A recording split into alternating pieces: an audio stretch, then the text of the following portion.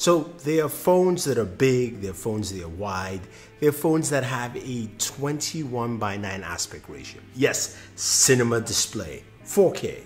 I'm talking about the Xperia one from Sony. Let's do some gaming.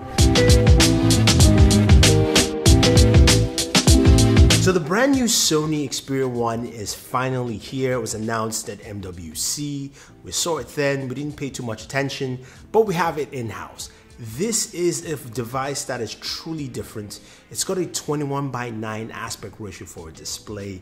It is wide, it is cinema wide. It's wider than a lot of people's monitors out there. But this is quite unique. So before we get into some of the gameplay elements, let's talk about what Sony brings to the table here. So first off, it's a 4K display, it's HDR ready, supports HDR. You actually have to switch to, of course, that cinema HDR content. You can go into your settings on the display. You can switch between and toggle between the different display settings. Of course, that will also conserve your battery life.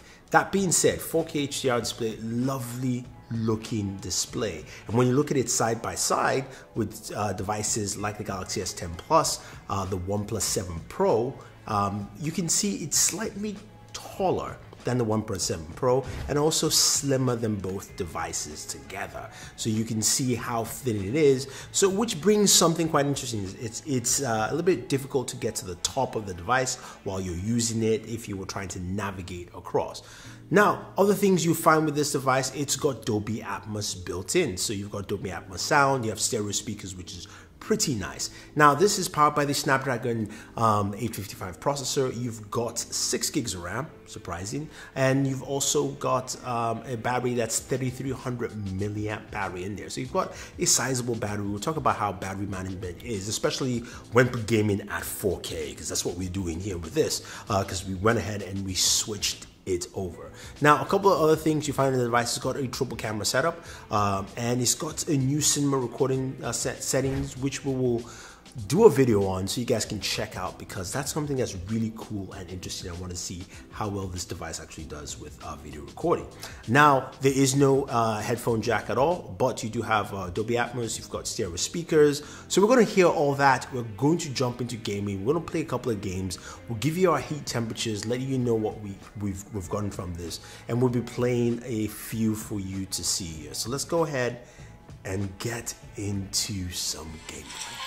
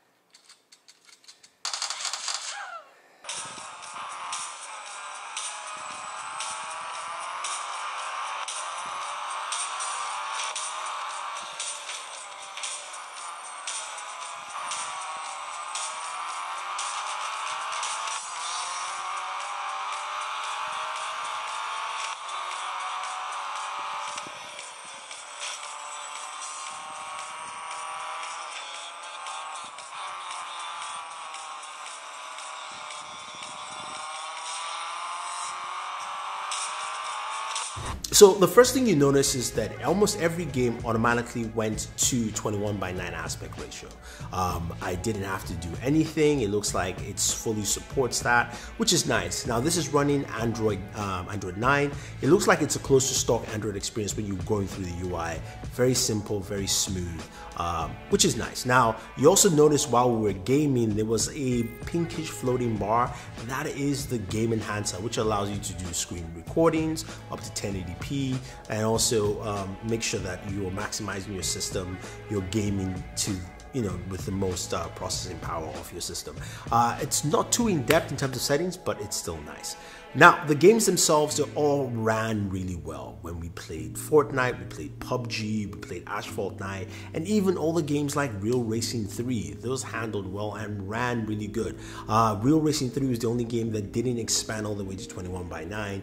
Again, maybe that's because they haven't done an update for the game, but the newer games all came up to 21:9 and it ran well. In terms of temperatures, max temperature I got was about 97, what I'm seeing on screen is about 96, but it ran really cool, which is what I liked. I couldn't play Call of Duty Mobile because the beta has ended, but hopefully when that comes out, I'll be able to do that for you guys to see. But I'm liking the performance here. Now, speaking of the battery, 3300. When we started gaming, it was about 88%. By the time we were done gaming for about 2 hours or so, we got about roughly 63%. So that 4K display does drain your battery life if you're gaming in 4K. Just to let you know what you're getting there. So hopefully you get a good idea of what it actually brings to the table. But this is really smooth, it is fast, and I like the overall performance. Also, the speakers are quite loud. You've got that haptic feedback built into it, giving you kind of like a rumble bass feel to the speakers as well. And I think a lot of people will definitely like what Sony has brought to the table. Now, the only downside is this device is pretty pricey. It's available in the UK for about $940. That's how much I actually picked it up for, just so I could give you guys a solid look at what gaming looks like on a device that has a 21:9 aspect ratio for a smartphone. Now, a couple of things to note: it doesn't have wireless charging. It does have fast charging built into USB Type-C, which you have there. And it also has it has a very streamlined feel to it, which is something that I've not seen in the Sony device in a while. So I do like that. But for 21:9 4K gaming on the Xperia 1, it's solid. Now guys, if you have any questions or any comments, let me know. Otherwise, don't forget to like and share this video, favorite this video, subscribe to the channel, smash that subscribe button, hit the notification bell, and always enjoy your entertainment. And yeah, we're heading to E3, so stay tuned for lots of cool content from there.